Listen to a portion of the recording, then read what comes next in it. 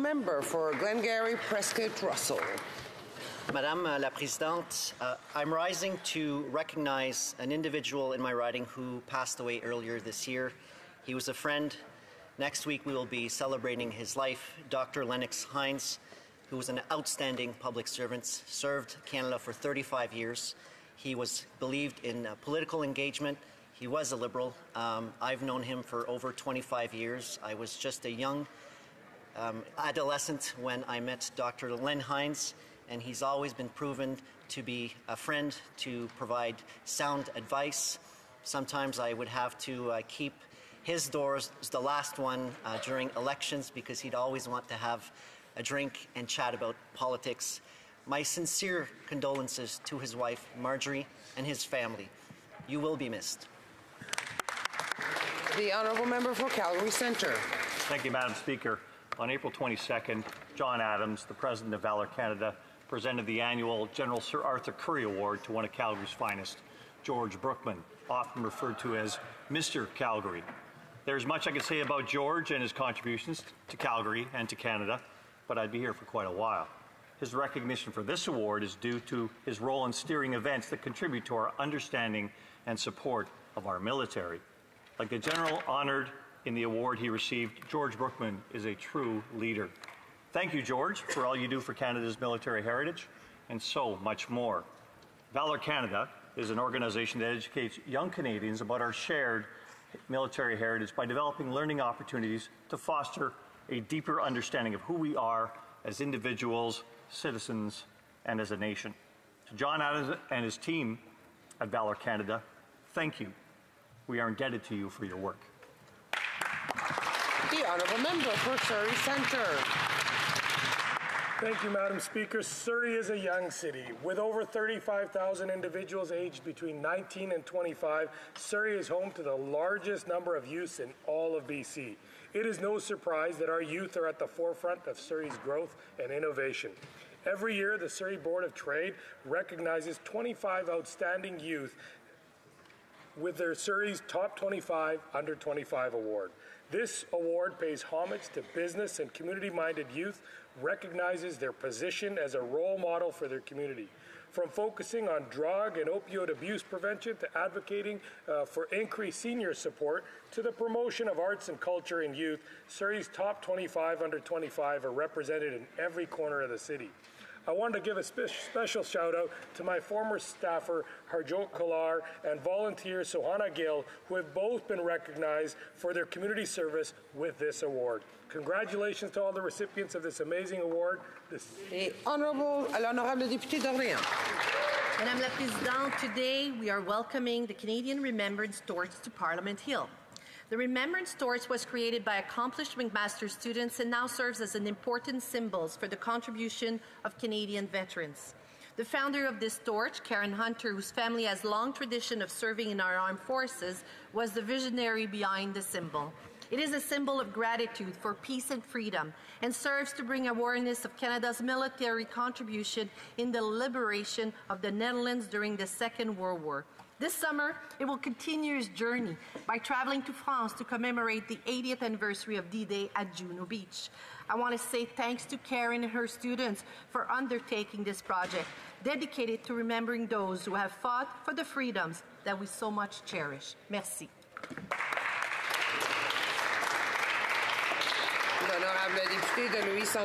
The Honourable Member for Louis Saint-Laurent.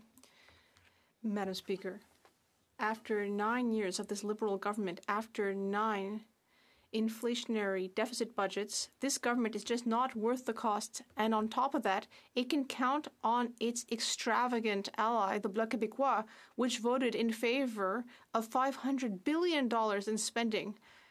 That's centralizing spending, inflationary spending, and the Bloc Québécois said yes to everything. The result of that is that everything is more expensive for Quebecers and Canadians.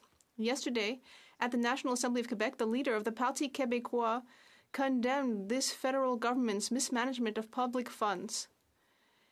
In fact, this Liberal Party government's mismanagement is becoming an argument for Quebec independence.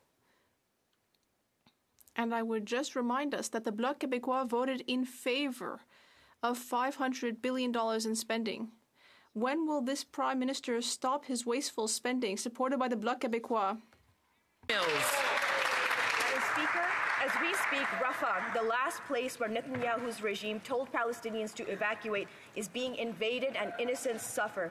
Our allies have warned Netanyahu not to proceed with this invasion or they will pause military exports. My constituents have been clear that they want us to do the same. The people of Israel have the support of Canada, but that does not mean supporting Netanyahu and his regime's indiscriminate war against the people of Palestine. Canada has continued calling for a ceasefire, the release of hostages, and sustained humanitarian aid, but we can be that stronger force to build a better long-term solution so that Palestinian people can live in peace, security, and dignity, coexisting with Israelis and all in the Middle East. The ongoing violence has defined generations of lives over the last 75 years. Don't they all deserve to live in peace, Madam Speaker? Member for Pitt Meadows, Maple Ridge. Madam Speaker, after 9 years of this Liberal NDP government, thousands upon thousands are overdosing every year on our streets or in their homes. 42,000 deaths under the watch of this Prime Minister. I can't count how many heartbroken parents and family members I've met who have lost loved ones to this scourge. The results of legalized hard drugs, safe supply, and a toothless criminal justice system has been death and destruction, chaos and carnage in Canadian hospitals, playgrounds, parks, and public transportation. Our beautiful country is being destroyed by radical Liberal and wacko NDP drug policies. The Liberals must not allow the legalization of hard drugs to be expanded to other cities like Toronto or Montreal after the clear failures in BC and Oregon. What they are doing is absolutely not working. Common sense Conservatives will ban hard drugs, stop taxpayer-funded drugs, and put that money into detox and recovery. The honourable member for Calgary Forest Lawn. Carbon tax Carney's crusade to be coordinated as Liberal leader is in full swing. He's preaching the same radical agenda as this woke Prime Minister that doubled rents, mortgages, all on his path to quadrupling the carbon tax scam. Canadians are terrified at what carnage Carney will create. His silence on Liberal waste speaks volumes as this Prime Minister sends more taxpayer dollars in interest payments to Carney's Bay Street buddies than what goes to health transfers or to national defense. And after speaking at Senate, he fled to rub elbows with Ottawa high society to preach his radical agenda. He's more comfortable with Davos elites than in a room full of everyday, hardworking, struggling Canadians. Carbon tax Carney needs to show some courage, show up to the Finance Committee so he can answer what destructive path he'll take this country down. No common sense Canadian can say that carbon tax Carney, the next Liberal leader, is any different than this woke, radical, out-of-touch Prime Minister. The Honourable Member for Longueuil-Charlemagne. Madam Speaker, today I rise to pay tribute to an exceptional administrator. May I start from the beginning, Madam Chair? You will, please. Thank you. Madame la Présidente. Madam Speaker, today I rise to pay tribute to an exceptional administrator. Over the last decade, he contributed significantly to supporting young adults in my writing. I'm talking about Sylvain Lambert. He's been working in the collegiate network for 20 years and 9 years as principal of Édouard Montpetit Cégep and the École Nationale d'Aérotechnique in Longueuil. In July, he will be leaving to take on new challenges. I was lucky to work with Sylvain in my former life as a school administrator and later as an MP. And I can speak to his remarkable personal and professional qualities. I'd like to thank him for everything he's done for the Cégep community. Sylvain, I wish you great luck and happiness in all of your projects to come. Vancouver East. CMHC is going to end the rent guarantee income subsidy to some of the homes under the federal government's bilateral agreement with provinces. Nonprofits are forced to jack up the rent to market rates after the existing tenants move out. That means thousands of affordable homes will be lost forever. This move is beyond stupid. It shows the Liberals have learned nothing from the housing crisis that they helped create. Already, between successive Liberal and Conservative governments, Canada has lost more than 1 million affordable homes. For every home built, 11 is lost. Canada cannot continue down this track. Communities cannot afford to lose more affordable housing stock. This giving with the right and taking with the left sleight of hand will fool no one. The housing crisis will only get worse, and the Liberals will have no one to blame but themselves. The rent guarantee income subsidies must continue. Honorable député de Drummond. Madame la Présidente. The Honourable Member for Drummond. Madam Speaker, Drummond's Volunteer Action Centre is celebrating its 45th birthday, and I was there to celebrate it. The room was full of people, generous volunteers who make calls, support people, bring vulnerable individuals and seniors to their medical appointments. They support people who are going through tumultuous periods in their lives.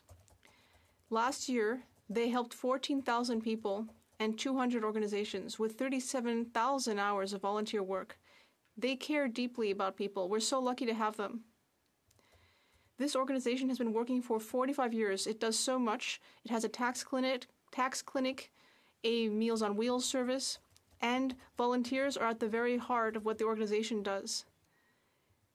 They create friendships, help people, and inspire the entire community. Happy birthday. Thank you for being there to help people in our community. The Honourable Member for New Brunswick Southwest. Speaker, Newfoundland and Labrador has contributed much to our great Dominion, but few gifts from the Rock rival that of the now departed Rex Murphy. Inspired by his firm belief that Canada was founded on great principles, had achieved great things in the past, and could and should do much more in the future, Rex stood on guard for all of us with great wit and wisdom throughout his many newspaper columns and on-air commentaries. Rex was brave, but without pretense. He despised the smug. He understood and championed everyday Canadians, especially those who struggled. He appreciated the inherent fallen nature of humankind, as well as our ability to rise above our failings through the pursuit of virtue. God bless Canada, God bless Newfoundland and Labrador, and God bless the soul of Raphael Rex Murphy. The Honourable Member for Hamilton Mountain. Speaker, the Hamilton Reads title for 2024 is Chrysalis, the first book by Hamilton Mountain's own Anuja Varghese. It won a Governor General's Literary Award, a Writers' Trust Award, and several other honors. It's a book dedicated to, quote, all the girls and women who don't see themselves in most stories. You are worthy of reflection despite what you've been told. And Speaker, it's a really fun read. Anuja told me she's always looking for ways to empower women and girls, and sometimes that means you get to be a shapeshifter and eat your enemies. She says fantasy fiction helps us let loose, wonder what if, and consider difficult subjects like racism, homophobia, and misogyny in stories rather than statistics. Anuja unleashed her inner writer when she moved to Hamilton and found the community that inspired her and the support that helped her flourish. I want to congratulate Anuja on her success, thank her for the delicious stories, and tell her Hamilton is very glad she now calls our city home. All right. Oral questions orales. The Honourable Member for South Surrey Whitecross. After 9 years, this Prime Minister is not worth the drugs, disorder, and death. Open access to meth and fentanyl is killing Canadians. BC parents are terrified that children will step on dirty needles on soccer fields. Nurses are breathing in fentanyl smoke as they treat patients in hospitals. On May 21st, Parliament will vote on our motion to ensure this extremist drug experiment is never repeated. Will the Prime Minister vote to reject expansion and prioritize treatment and recovery? Yes or no? L'honorable secrétaire parlementaire à la ministre Centre des dépendants. Too many Canadians are dying every day from an ever-changing illegal toxic drug supply. The opposition leader talks about investing in treatment, but Conservatives cut 2/3 of drug treatment fund when they were last in government. Let's talk about what saves lives. Safe consumption sites, accessible social and healthcare services, prevention, treatment, and harm reduction. This is a public health crisis, not a criminal justice issue. The member for South Surrey White Rock. Well, after 9 years, Madam Speaker, it's on them, and they have to do something about it. The Liberal leadership race is well underway, I see, and it seems like the new guy is just like the old guy. Mark Carney testified at the Senate, and surprise, surprise, he announced his support for this Prime Minister's failed carbon tax. Carbon tax Carney couldn't commit to cutting a penny from the Prime Minister's reckless spending. These random Liberals really have a lot in common. If carbon tax Carney won't, and this Prime Minister won't, will someone over there have Canadians' backs and axe the tax? Hello, Parliamentary Secretary. Madam Speaker, if we're going to talk about having Canadians' backs, let's talk about the work that we're doing to protect the environment while making the life more affordable for them through the carbon rebates. Right. In fact, if you look at economists, and over 300 economists have signed a letter stating this very fact, Canadians receive more on average through the rebate than they pay through any carbon pricing. In fact, in Ontario, the average family at the end of the year has $300 more through the carbon rebate. I'm listening to the economists, and I'm seeing it standing up and having the backs for Canadians. Honourable member for South Surrey White Rock. Well, I'm listening to the parliamentary budget officer who says the exact opposite to what that member just said. Inflationary budgets destroy the working class with high interest rates. After 9 years, mortgages, down payments, rents have all doubled. 90% of young Canadians are stuck in housing hell with their dreams of home ownership shattered. Those who do own fear they can't qualify for renewal. Mortgage delinquencies are up 50% overall, 135% in Ontario, 62% in BC. This is all Parliamentary Secretary.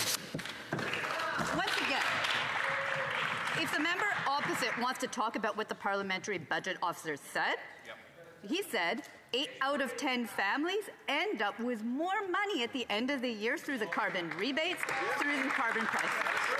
But also, if we're going to talk about protecting homes, at the very moment that houses were burning in Kelowna Lake Country from climate crisis fires, wildfires, that member was opposing the carbon price. The carbon price that actually results in 1/3 of our emissions. Honorable député de Charlebourg, Haute-Saint-Charles. The honourable member for Charlebourg, Haute-Saint-Charles. Madam Speaker, the Governor of the Bank of Canada has repeatedly confirmed that the Prime Minister's spending is keeping interest rates high. Many mortgage holders will face sharp increases in payments when they renew their mortgages over the next couple of years. This is the direct result of this Prime Minister's $500 billion in centralizing inflationary spending backed by the Bloc. When will the Prime Minister and the Bloc stop their out-of-control spending? The Honourable Minister, my colleague, talks about sound management and what was the record of the Conservative leader when he was housing minister? He got 6 affordable housing units built, whereas in my colleague's riding over the past year, hundreds of units have been built. We signed a historic agreement with the government of Quebec. The honourable member for Charlebourg, Haute-Saint-Charles. Madam Speaker, the minister's been repeating the same infantile answer while the Liberal government has doubled the cost of housing. July 1st is shaping up to be a disaster for those looking for a place to live. One of the local organizations says that we're heading for the worst July 1st of our lives. This Bloc-backed government has created disastrous economic conditions for people looking for housing. Will the Prime Minister shape up and stop the inflationary spending that's only putting pressure on the economy and on Canadians? The Honourable Minister. Good morning, Madam Speaker. We're talking he talked about childish calculations. Well, yeah, this is an easy one. Counting to six. 6 affordable housing units is what the Conservative leader managed to get built in his tenure as housing minister. So talk about childish, whereas 222 units have been built in the members' riding in cooperation with the government in Quebec. The honourable member for Manicouagan. Madam Speaker, the unfortunate thing about the member for Glengarry Prescott Russell's insults is that they hindered opportunities for substantive conversations about French. While he publicly humiliated himself, the report of the Commissioner of Official Languages went almost unnoticed. But the Commissioner severely criticized the federal government, calling it reluctant to offer services in French, and reluctant about allowing Francophones to work in their own language. Instead of insulting Quebecers, shouldn't the Liberals have announced this week that they're finally going to force the federal government to respect Francophones? The Honourable Parliamentary Secretary. Thank you, Madam Speaker. Look, on this side of the House, we've always been there for Francophones in Canada and in Quebec. And I find it really interesting coming from my colleague because when the Bloc tries to monopolize this file, they're bothered by the fact that our government and my colleague from Glengarry Prescott Russell, all the Liberals on this side who are from Quebec, and I would say our whole caucus even, defends French in Quebec and all across the country. We're the only government that does that. The honourable member for Manicouagan. Madam Speaker, the Liberal member for Glengarry Prescott Russell devoted his 15 minutes of fame to denying the decline of French in Quebec. An odd choice. A very odd choice at a time when the Commissioner of Official Languages is pointing out that in his region along the Ottawa River, that's where he gets the most complaints from. These include complaints from federal public servants who are unable to work in French. The Commissioner said the complaints received attest to the fact that many federal institutions don't take their language obligations seriously. If the Liberals don't take the future of French seriously, why should the federal government? The Honourable Parliamentary Secretary. Mr. Speaker, Madam Speaker, rather, let's talk about our government's investments under our action plan. $1.4 billion for the next 5 years to help French. Madam Speaker, we're the only government that has acknowledged the decline in French. We've modernized the Official Languages Act. We're working with Treasury Board. We're working with the Commissioner. And we fully understand the issue. Here on this side of the House, we believe in French. They don't. A recent report reveals alarming rates of poverty and food insecurity in Nova Scotia, the highest in the country. But the Liberals, like the Conservatives before them, are choosing to reward grocery CEOs with corporate handouts instead of cracking down on their greed that is driving up food costs. So while the Conservatives vote against nutritious meals for kids at school, the Liberals are letting food conglomerates gouge Canadians at the till. Why is this government allowing the CEO's greed to go unchecked at the costs of Canadians going hungry? The Honourable Parliamentary Secretary. I agree with the Honourable Member that it's certainly hypocritical for Conservatives to cite food bank lineups as something that they care about when voting against the National School Food Program that's going to feed over 400,000 kids per year. That's hypocritical if I've ever heard it before. But it's very good to hear my member or my colleague in the NDP party, who we've worked with successfully to update our Competition Act in successive rounds, which are going to improve prices for Canadians and increase competition, which is, I think, vitally important. Great answer.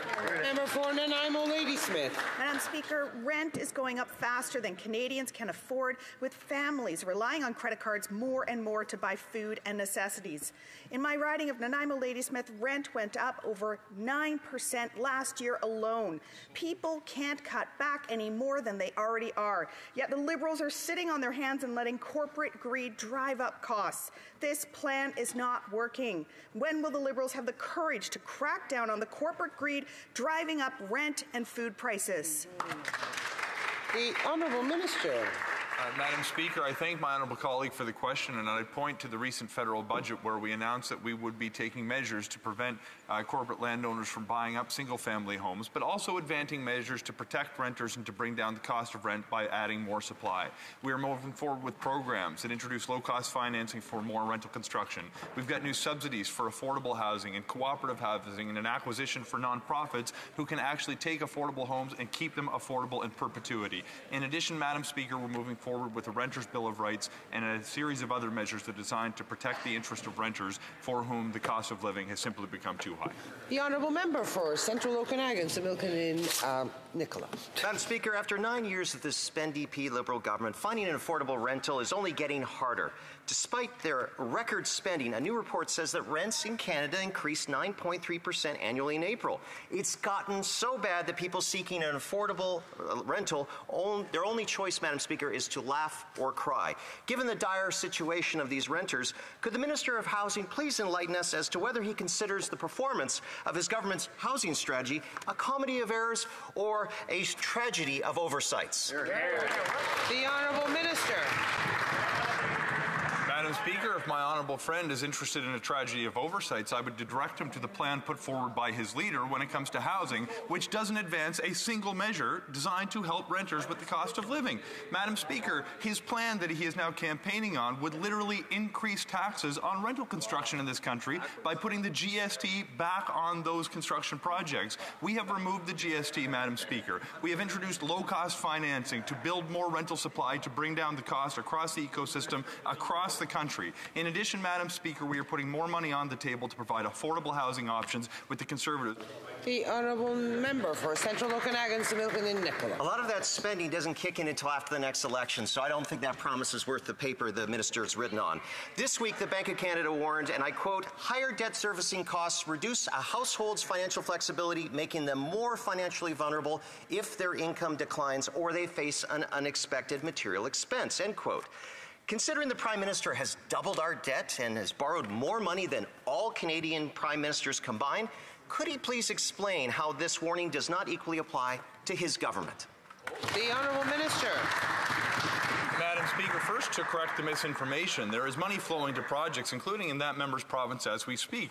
We've signed multi-billion-dollar deals with provinces to build housing. We've invested billions more to now help the construction of nearly 500,000 units since the inception of the National Housing Strategy. But, Madam Speaker, he seems to ignore the fact that Canada maintains one of the healthiest fiscal positions amongst advanced economies. I expect he's trying to distract because they've had a very bad week when Canadians are focused on their use of the notwithstanding clause to erode important rights that are protected by the Canadian Charter of Rights and Freedoms. Madam Speaker, we will move forward with... The Honourable Member for Kelowna Lake Country. Madam Speaker, after 9 years of this NDP Liberal government, deficit spending caused skyrocketing inflation, which caused higher interest rates, which is causing higher mortgage payments. Right. The Bank of Canada confirmed that the Prime Minister's wasteful spending is keeping interest rates higher for longer. Now the Bank of Canada is warning, when compared with origination, that the average median mortgage payment will rise more than 20% in 2025 and 30% in 2026. Families can't afford this. Will this government stop their deficit spending so families can keep their homes? The Honourable Parliamentary Secretary. Madam Speaker, what I would like to ask the member opposite who just asked that question is how does she face her constituents when at the very time that homes were being evacuated, people were losing homes to climate-induced wildfires, she was fighting the price on carbon pollution and fighting our work on making sure that we fight climate change. This is what's actually putting homes at risk. We're going to be supporting our firefighters who are fighting those fires. We're going to be doing what we need to fight climate change, and we are protecting Canadians. The Honourable Member for Kelowna Lake Country. Well, Madam Speaker, after 9 years, this Prime Minister just isn't worth the cost. Right. For families with variable rate mortgages with fixed payments, it's even worse. Median mortgage payments will increase 60% by 2026. Working class paychecks have been shredded by this NDP Liberal government. Common sense Conservatives would bring in a dollar-for-dollar law to fund $1 of savings for every new dollar spent. This is how families run their households. Can the minister explain how Canadian families are supposed to come up with hundreds or thousands of dollars more a month just to keep their homes? Great question. The Honourable Minister. Madam Speaker, we understand the very serious challenges that families are facing when it comes to the cost of housing, which is why we put a plan on the table that's designed to solve Canada's national housing crisis. What's fascinating about the member's own riding, we've actually invested $31.5 million in that community to build thousands of homes, which she and her party oppose. Moreover, the Conservative plan lists only 22 communities in the entire country that can benefit from their plans. Kelowna is not on the list. I hope she has a hard time explaining that to her constituents, who thanked us for the investment we made to build housing in her community. The Honourable Member for Bellechasse, Les Etchemins-Lévis. Madam Speaker, Quebecers are suffering after 9 years of this Liberal government's wasteful spending and what that's doing to the cost of living. This Prime Minister's overspending knows no bounds, and the Bloc supports all the reckless spending. The Bloc voted to hire another 110,000 federal public servants. The Bloc is okay with sending Quebecers money to Ottawa, and they call themselves the defenders of Quebec. When will this Bloc-backed Prime Minister stop making Quebecers suffer even more with his senseless spending sprees? The Honourable Minister. Madam Speaker, my colleague is referring to sound management. Did you know that during his entire tenure, the Conservative leader, when he was Minister of Housing, built 6 affordable housing units? You saw that right, Madam Speaker, 6 units. And in Lévis, 205 affordable housing units have been built in recent months, and we expect to build 8,000 under our deal with the Government of Quebec. The Honourable Member for Bellechasse, Les Etchemins-Lévis. After 9 years of this Liberal government, there's been 9 years of suffering for Quebecers, budget chaos, criminals on the loose, unaffordable food and housing. And instead of thinking about fixing the budget, the Bloc supports $500 billion in reckless inflationary spending. The more this Bloc-backed government spends, the more Quebecers suffer. The Prime Minister and the Bloc aren't worth the cost. Could they spare a thought for Quebecers and stop wasting their money? The Honourable Minister. Thank you, Madam Speaker. I'm so pleased to have a second opportunity to talk about the 205 affordable housing units that we have created in the members' riding because of the leadership of this government and the Government of Quebec. 205 affordable units that have been built in the last few months. There's more coming, unfortunately, and this is less good news for the Conservative leader because during his tenure, only 6 units of this kind were built in the entire country. The Honourable Member for Repentigny. Madam Speaker, while Ottawa keeps saying all is well in the fight against climate change, the experts have never been so pessimistic. The Guardian surveyed 380 IPCC climate specialists. 77% of them believe global warming will surpass 2.5 degrees, far above the target set out in the Paris Agreement. More than 3 out of 4 experts believe that governments and the oil lobby are leading us to a disaster. Meanwhile, this government inaugurates the Trans Mountain Pipeline. Do they have their priorities right? The Honourable Parliamentary Secretary. Madam Speaker, 2 weeks ago, our report showed that our emissions were dropping. Under the Conservatives, they were on an uptick, but we have changed things and emissions are coming down in Canada. So we're doing what needs to be done. We're getting it right. We're on a good trajectory. And when you look at the data, it shows, the Honourable Member for Repentigny, 77% of climate experts think we're heading for disaster. Only 6% think there's still a chance of meeting the Paris targets. Meanwhile, in Ottawa, the Liberals are inaugurating their new tar sands oil pipeline, and we have the Conservative, whose only vaguely environmental measure is their crusade against Tim Hortons, paper straws, and lids. Frankly, it's pathetic. What's it going to take for Canada to listen to science and stop sabotaging the fight against climate change? The Honourable Parliamentary Secretary. Madam Speaker. I fully agree that when you see that the Conservatives are taking issue with Tim Hortons straws because they're trying to adjust to climate change and recycle more, I really don't understand their objection. But here on this side, it's quite the opposite. We are doing what needs doing to reduce emissions. And UN study shows that we're on the right track. So if the Bloc could keep working with us, we can have more clean energy here in Canada. Lakes Brook. Speaker, in Food Ontario's 2023 reports, over 800,000 Ontarians accessed food banks, up 38% from the previous year, which was the largest single year ever increase ever recorded.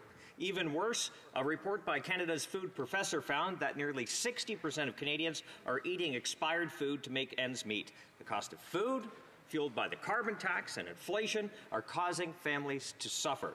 When will the Prime Minister admit his carbon tax scheme has failed and axe the tax? We're here. The Honourable Parliamentary Secretary. Disingenuous.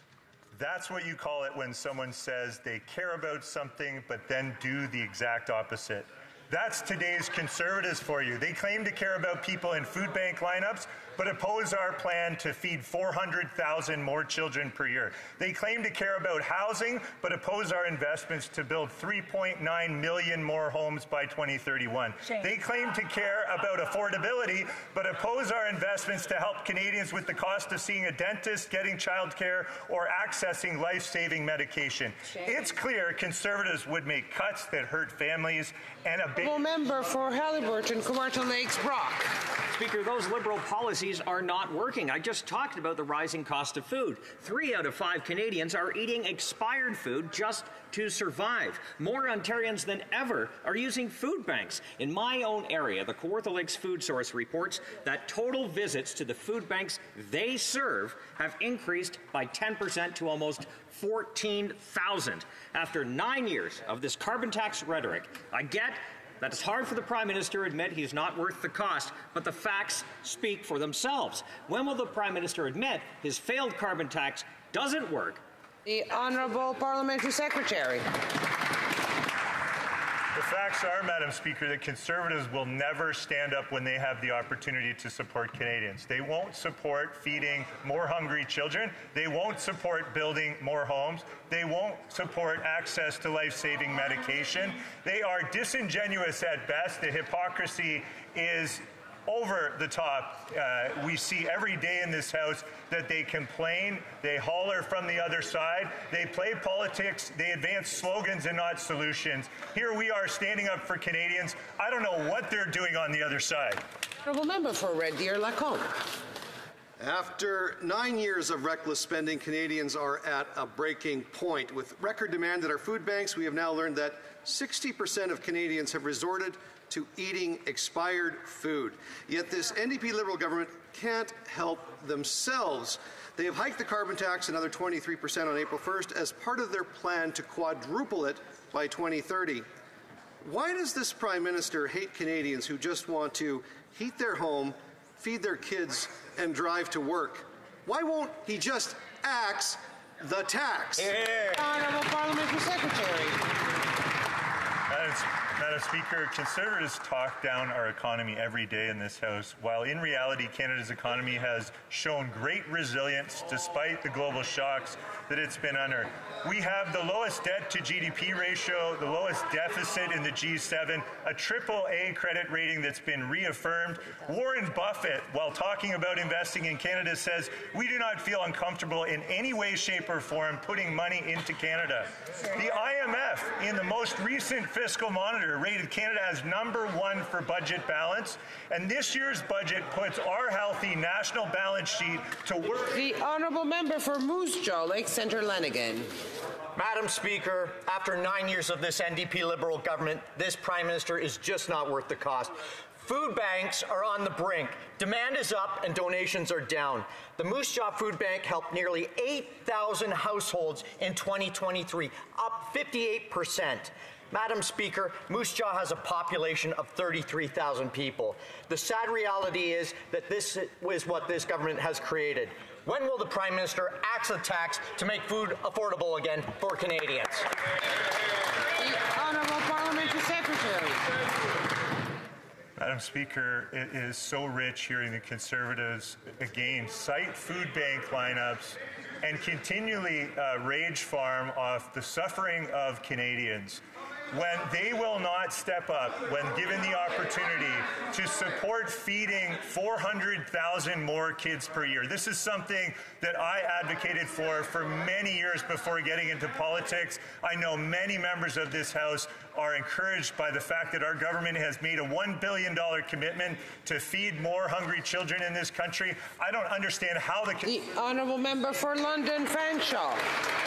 The Liberals are out of touch with everyday Canadians, and Conservatives are worse. After voting no to free medication, the member for Lambton Kent Middlesex wants people to know the real problem isn't that they have to pay out of pocket for care. No, the real problem is Tim Hortons and their new paper coffee cups. While New Democrats are getting free dental care and pharmacare for Canadians, Liberals delay and Conservatives obstruct support for people. Oh, and also they blast coffee lids. Why is this government, like the Conservatives, so completely out to lunch with the reality of everyday Canadians? The Honourable Minister of Health. Thank you, Madam Speaker, and I thank the member opposite for her advocacy. There's nothing more fundamental. You want to talk about liberty? There's nothing more fundamental than having the liberty and autonomy over your own body. And it was so disappointing to see Conservative MPs out making speeches trying to tell our daughters and our sisters what they can do with their bodies. Well, I'm here to say that our party, the Liberal Party, and our Prime Minister and every member of our caucus stands firmly behind not only a woman's right to choose when it comes to making a choice over her body, but to make sure that she has the reproductive medicine so she has full autonomy and control over her own body. The Honourable Member for Portsmouth Coquitlam. It's National Caregiver Month, and 50% of women are taking care of their elderly parents or loved ones with a disability. And 1 in 5 of those caregivers report spending more than $1,000 a month to take care of their loved one. And these costs are only going up. The Liberals keep letting women down. For years, the Liberals promised families a simple, refundable caregiver tax credit. They haven't delivered. When will the Liberals give women the respect they deserve and finally make the caregiver tax credit refundable? The Honourable Parliamentary Secretary. Madam Speaker, our government has stepped up and implemented the law. We have introduced the disability benefit, and this benefit is the single largest line item in the budget, $6.1 billion over 6 years. This is an important first step, a step that will help Canadians alleviate poverty. We need to build upon this. Thank you, Madam Speaker. The Honourable, l'Honourable Député de Lac-Saint-Louis. The Minister of Sport and Physical Activity has said all along that Canadians deserve a safe, inclusive, and welcoming sports system. Our sports system needs to be grounded in human rights. Accountability, integrity, and safety need to be at the center of sport governance and operations. Can the Minister update the House on her progress to create a safer sports system in Canada, one that reflects and celebrates our Canadian values? The Honourable Minister of Sports. Thank you, Madam Speaker. We've heard very clearly about the need for systemic reform and culture change in sport. Survivors have bravely come forward so that we can learn, better protect our kids, and improve our systems and processes. What's been going on in sport, the maltreatment, the abuse, the discrimination, is unacceptable and has to stop. And that's why we announced the creation of the Future in Sport Commission, the membership of which we announced yesterday. Madam Speaker, along with the member from Lac-Saint-Louis, all of us here in this House, indeed all Canadians, need to build for our children the sports system that's safe and that they deserve. Hear, hear. Honourable Member for Langley-Eldergrove.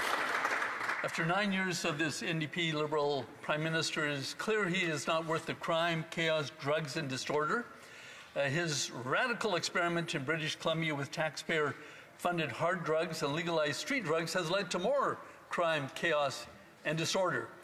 Common Sense Conservatives have put forward a motion to put an end to this risky experimentation. So, will the Liberals vote with us to ban hard drugs, and to offer recovery and hope instead. Yes. L'honorable secrétaire parlementaire. Honorable Parliamentary Secretary. Thank you, Madam Speaker. From the beginning, what we have offered is to help people through treatment, harm reduction, strengthening legislation. We are here to help people, to accompany them through their journeys. Everyone deserves full support. No one chooses to become addicted to drugs, and that's why we're there to help everyone. After 9 years, this NDP Liberal Prime Minister is not worth the crime, chaos, drugs, and disorder caused by his wacko policies. That's right. It's wacko to allow drug use in parks, hospitals, and playgrounds. It's wacko that this government's policy is exposing kids and healthcare workers to lethal drugs. Will the Prime Minister and his government support our common sense motion to ban hard drugs and offer recovery, or will they continue with his wacko drug policies of legalized use of meth and fentanyl in children's parks? The Honourable Parliamentary Secretary. Thank you, Madam Speaker. We've engaged with experts with a range of views to learn from current experiences and inform this practice moving forward. We're working with all federally funded programs and have ramped up mitigation and enforcement measures. We expect provinces and territories to do the same, and the evaluation is ongoing. We will do what we need to do. The Honourable Member for Pitt Meadows, Maple Ridge. Madam Speaker, having eyes, why can't the Liberals and NDP see the death and destruction the radical drug experiment is having in Canada? Having ears, why can't they hear the cries of weeping parents and the loved ones of 42,000 who have died from opioids? When will the Liberals and NDP realize that their wacko safe supply and hard drug legalization is destroying this nation? Will they vote with common sense Conservatives to ban hard drugs, stop taxpayer-funded drugs, and put that money into detox and recovery? The Honourable Parliamentary Secretary. Madame la Présidente, c'est justement parce qu'on est... Madam Speaker, we do listen to experts, and we are attuned to people's needs, the needs of those who are on the streets using drugs. That's why we have options and solutions like strengthening legislation, harm reduction, treatment, and supervised consumption. Those are the steps we're taking. Madam Speaker, these Liberals are more offended by their policies being called wacko than they are by finding needles on kids' soccer fields or skyrocketing overdose rates. Conservatives have put forward a motion calling on the government to ban hard drugs and offer recovery programs across Canada. Will this government vote in support of a common sense motion, or will they continue pearl clutching over words like wacko?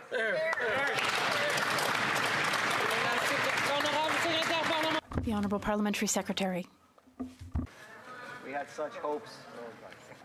Merci, Madame la Présidente. I'm sorry. Thank you, Madam Speaker. Harm reduction is healthcare. Harm reduction is the door to the system. Safe consumption sites have responded to more than 53,000 overdoses since 2017. Our government has invested $200 billion to support provinces and territories delivering services needed in addition to the $1 billion we have directly invested to address this crisis. We will use every tool at our disposal to end the toxic drug and overdose crisis. The Honourable Member for Saint-Jean. 117 days. The federal government has been ignoring its civilian employees at Quebec's military bases for 117 days. They are on strike. Well, the government cannot ignore them anymore because their representatives from Saint-Jean, Bagotville, and Valcartier are here today.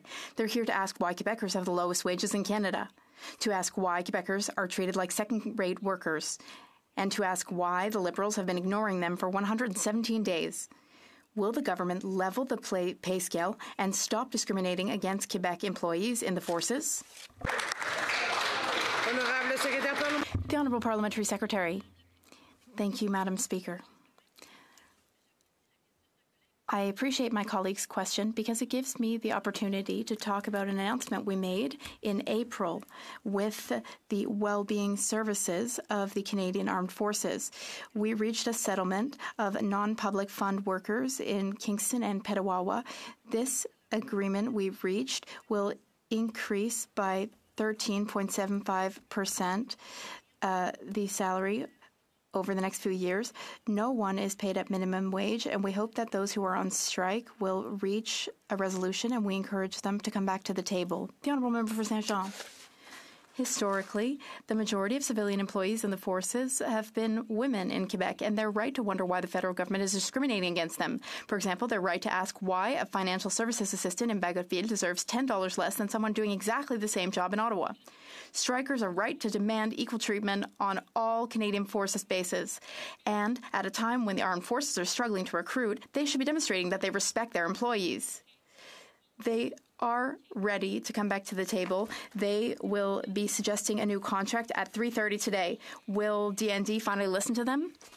The Honourable Parliamentary Secretary. Once again, I thank my colleague for her question, and I appreciate the question because we do know that it's possible to reach solutions and agreements together at the bargaining table like we did in Kingston, in Petawawa, and here in Ottawa.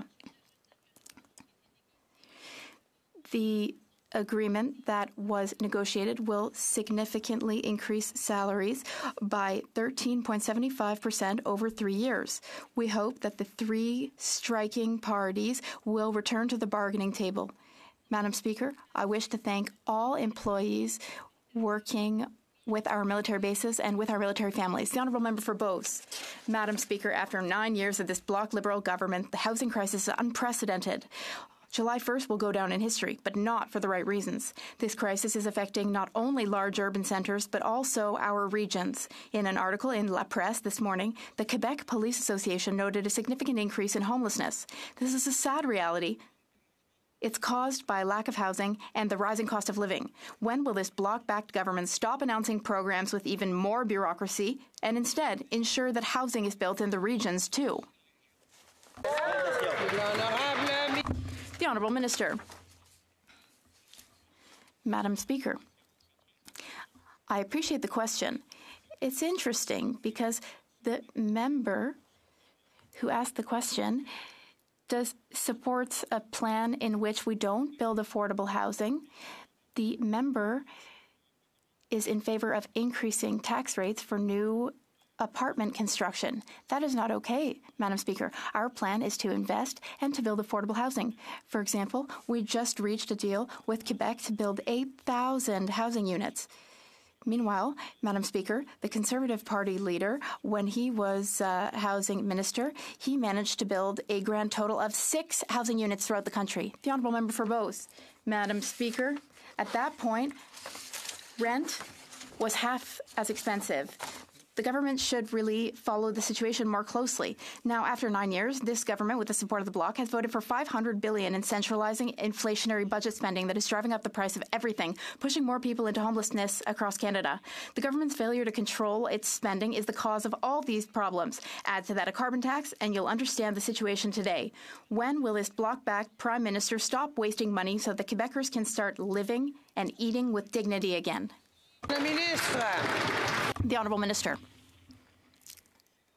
Thank you, Madam Speaker. I have a great deal of respect for the member for Beauce. He used to be the mayor of an important municipality in Beauce. Now, here's what I would like to know. How does he feel about the attitude of the Conservative leader? The Conservative leader, when he was housing minister, created a grand total of 6 housing units.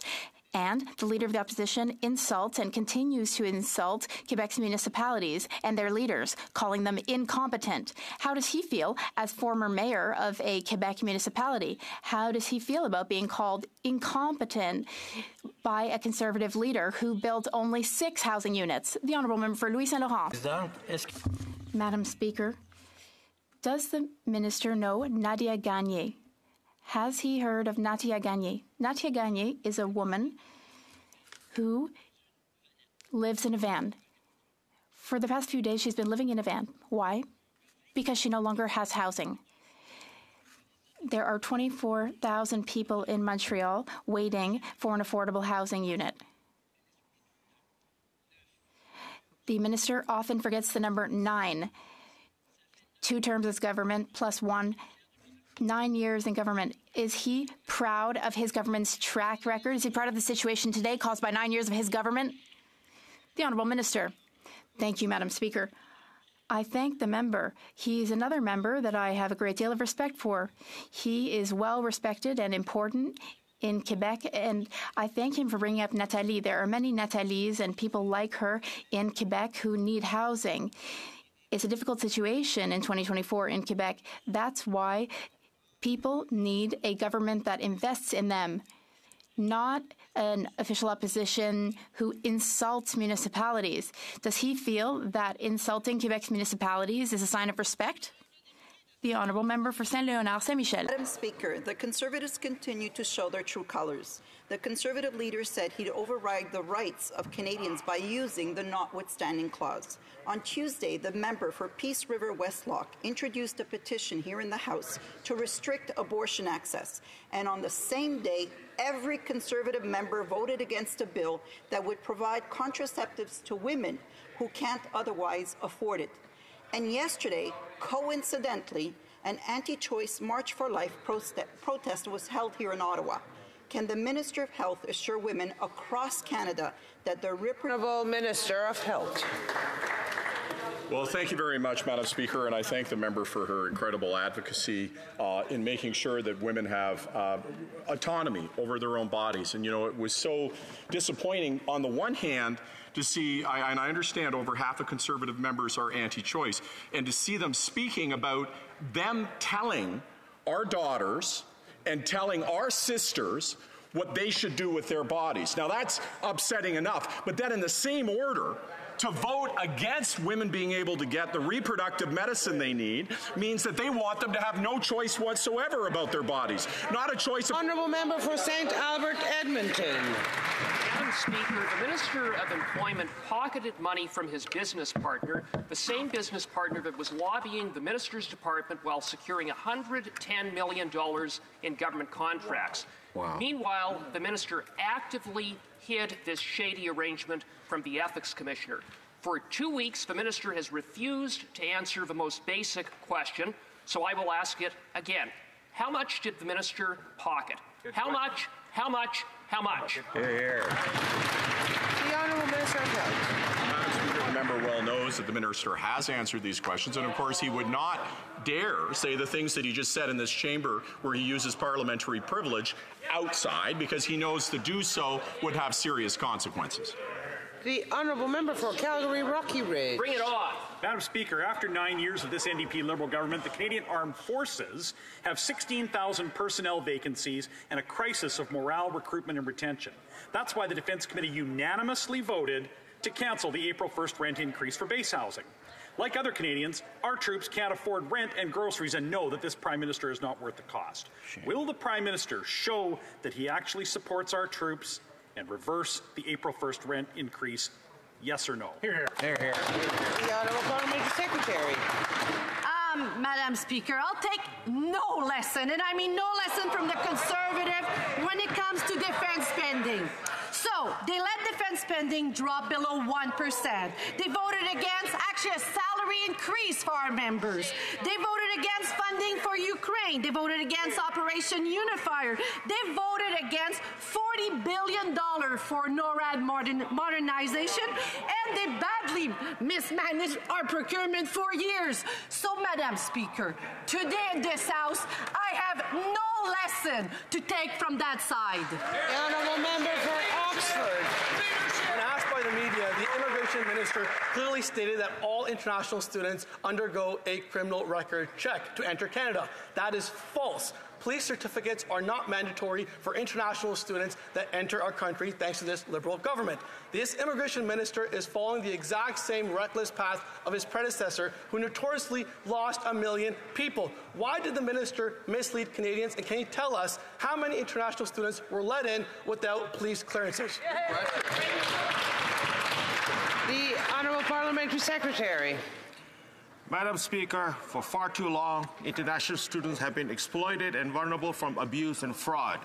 That's why we are taking concrete action. We implemented a new verification process to authenticate the acceptance letters. We raised financial requirements to ensure they are prepared for their lives in Canada. And recently, we announced a national cap on student visas. Madam Speaker, we have a responsibility to ensure international students are set up for success, and that's exactly what we're doing. The honourable member for Mississauga East Cooksville. Madam Speaker, international trade is very important for Canada, supporting roughly 1 in 6 jobs nationwide. While Conservatives in this House voted against modernizing free trade with Ukraine, cheering on damaging and illegal bridge blockades, and supported Brexit, on this side of the House, we know that Canadian businesses, innovators, workers, and exporters benefit from a strong, stable, progressive, and rules-based international order. Can the Parliamentary Secretary to the Minister of International Trade kindly update this House as to how the government is standing up for free trade on the global stage? Honourable Parliamentary Secretary. I had the honor of attending the OECD ministerial meeting where I met with key allies and stakeholders to discuss the importance of inclusive, resilient, and sustainable trade, especially in this face of rising populism and protectionism.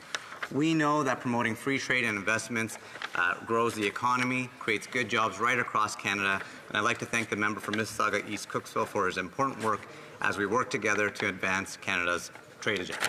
Thank you. Honourable member for Esquimalt, Saanich Sioux. Madam Speaker, this government promised to remove criminal records for simple possession of drugs from more than 250,000 Canadians. After 2 years, we are still waiting for the government to act because the Liberals are saying this is hard to do. You know what's hard, Madam Speaker? Not being able to get employment or housing or to travel to see loved ones because of a criminal record. These records disproportionately impact Indigenous and racialized Canadians and all those living in poverty. Will the Liberals keep their promise and meet the November legal deadline to make sure all of these simple possession records are removed? The Honourable Parliamentary Secretary. Madam Speaker, I greatly appreciate that question, as our government agrees and we are committed to dealing with the systemic racism and discrimination that often is in our criminal justice system. It is why I welcome working with the member opposite to meet our November 2024 deadline to implement C5. Madam Speaker, we are working with partners like provinces and territories to do just that. There is more work to be done, but we are absolutely committed to creating a fair justice system because that creates safer communities.